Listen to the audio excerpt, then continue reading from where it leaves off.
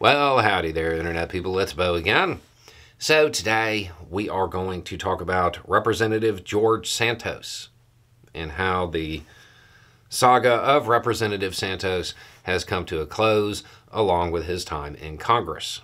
We are also going to talk about some of the downstream effects from this that I'm not sure a lot of people want to acknowledge. Okay, so if you have missed the news, Santos was expelled from Congress today by a vote of 311 to 314, so a relatively decisive vote. This is only the sixth time in U.S. history this has occurred.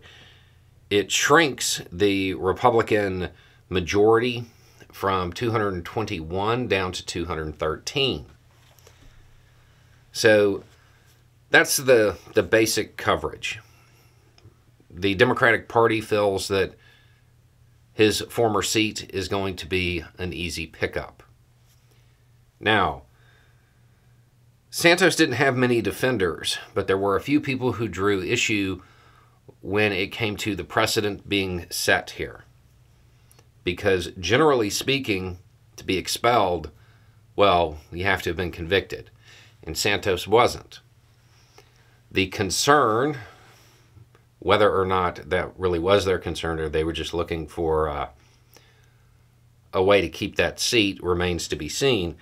But the concern is now that the precedent of having to be convicted is gone, there's a higher likelihood that there are going to be more attempts to expel people based on less serious behavior.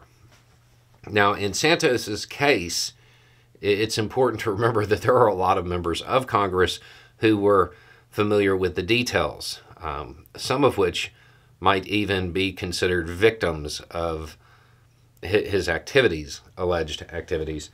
And he did break the big rule when it comes to the Republican Party. He messed with the money. When he engaged with donors the way he did, that upset a whole lot of Republicans. So the precedent being set aside here, not really surprising. At the same time, it has been set aside. So you can foresee a scenario in which a member of Congress says something that is inappropriate, and that leading to them being expelled now. It's a concern that a number of people have had and shared.